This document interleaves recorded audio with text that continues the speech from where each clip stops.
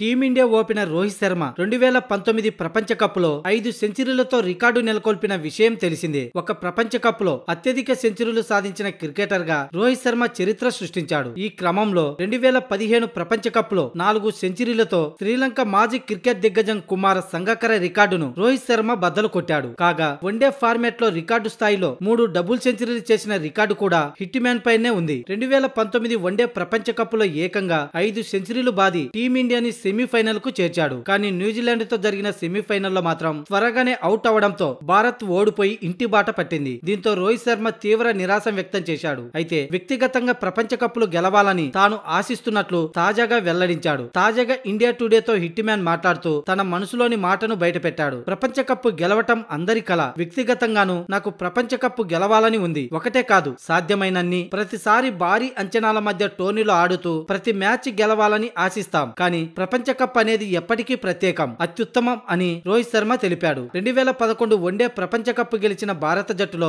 రోహిత్ శర్మకి చోటు లభించలేదు. దీంతో వన్డే ప్రపంచ కప్ ని ముద్దాడాలని అతని కల అలాగే మిగిలిపోయింది. 2007 టీ20 ప్రపంచ కప్ అలాగే 2013లో ఛాంపియన్స్ ట్రోఫీలో గెలిచిన భారత జట్టులో రోహిత్ శర్మ ఉన్నాడు. కాగా ఖాళీ స్టేడియంలో క్రికెట్ ఆడటం విచిత్రంగా ఉంటుంది. అభిమానులు అందుకు ఒప్పుకోరని నేను అనుకుంటున్నానని, నా చిన్నతనంలో ఎవరూ లేని చోట క్రికెట్ ప్రాక్టీస్ చేసేవాడినని, మళ్ళీ ఇప్పుడు అదే పరిస్థితి వస్తుందని నాకు అనిపిస్తుందని రోహిత్ శర్మ అన్నాడు. ఐపీఎల్ టోర్నీపై బోర్డు ఏ నిబంధనలతో ముందుకొస్తుందో వాటిని పాటించక తప్పదు. ఇలా చేస్తే కనీసం అభిమానులు మమ్మల్ని టీవీలోనైనా చూస్తారు. వారికి అది కాస్త ఊరటనిస్తుందని రోహిత్ శర్మ అన్నాడు. 3 నెలలుగా క్రికెట్ కు దూరంగా ఉన్న న్యూజిలాండ్ లో టెస్ట్ సిరీస్ పై ఎన్నో ఆశలు పెట్టుకుంటే గాయం కారణంగా ఆ పర్యటన నుంచి అర్ధాంతరంగా తప్పుకోవాల్సి వచ్చింది. ఆ తర్వాత లాక్డౌన్ కారణంగా ఇంటికే పరిమితమయ్యా. ఫిబ్రవరి 2న అంతర్జాతీయ స్థాయిలో చివరి బంతి ఆడా. ఇప్పుడు ఎప్పుడెప్పుడా లాక్డౌన్ ముగిస్తుందా, ఎంత త్వరగా తిరిగి మైదానంలో అడుగు పెడతానా అని ఎదురు చూస్తున్నానని హిట్ మ్యాన్ పేర్కొన్నాడు.